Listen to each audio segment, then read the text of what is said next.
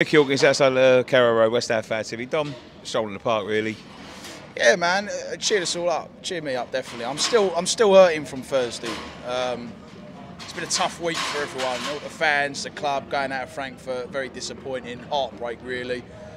We had a job to do today, and we did it, and we didn't really have to get our first gear. I mean, you can see why they're going down, but you know, we have to beat what's in front of us, and we were brilliant today. We're excellent. Just a tonic we needed. You know what I mean? A bit of a painkiller.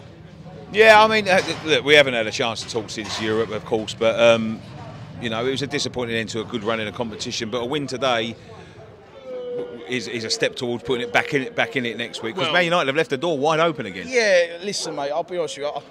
I don't. Oh, It's a bite of that. Yeah, to be honest with you, mate, I can't see us finishing above United. We've got to win both our games and hope they look. You know, I think we'll get at least a point now for us. I can't see us getting anything against City. We don't really do well against Brighton's. We're going to have to win both our games and hope that they don't win theirs, I think.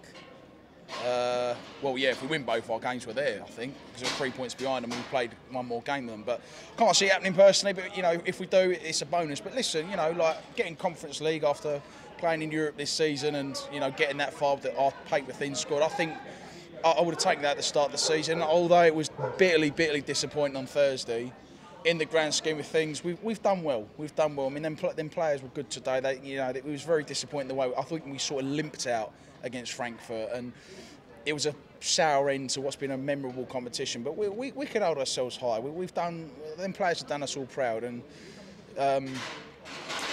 if we're going to do better in the Conference League, the Europa League, we all know what we have to do. It's a big summer ahead of us for us. It's a really big summer ahead. It'll be important to getting you know, wherever you finish, is the better quality players you can attract as well.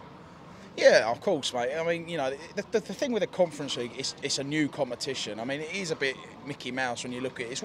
It's one of them cups where you start off, you're like, oh, I can't be bothered to play like fucking Lincoln Red Imps at home on a Thursday night. But the further you get there, it's like, oh, hang on, outsiders might have a chance of winning it. Like, you know, Roma and final.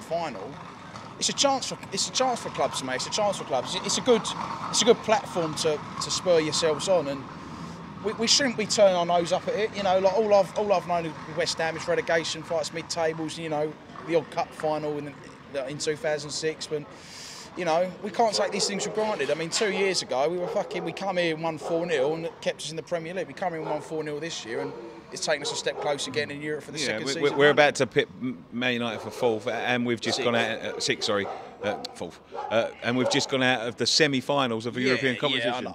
Mate, I just said I can't see us finishing above United, but if we do, it'll be a bonus. And you know, but if we don't, it's a sense of like what if, I suppose, because you know, you look at the two games we played against United. If Noble scores that penalty, if we hang on at Old Trafford, we're 3 points above them now. But it is what it is, you know, like 7th place, considering all things this season, is still very respectful.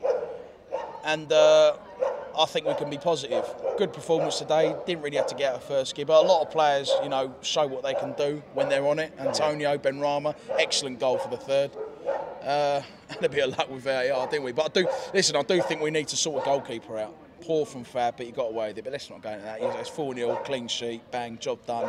Happy Sunday. You know, sort of cheers us all up after what's been a tough week. But here we go. Let's have a good end to the season. Cheers, mate. Thank you very worries, much. Man. Cheers, pal. No worries. Thank you.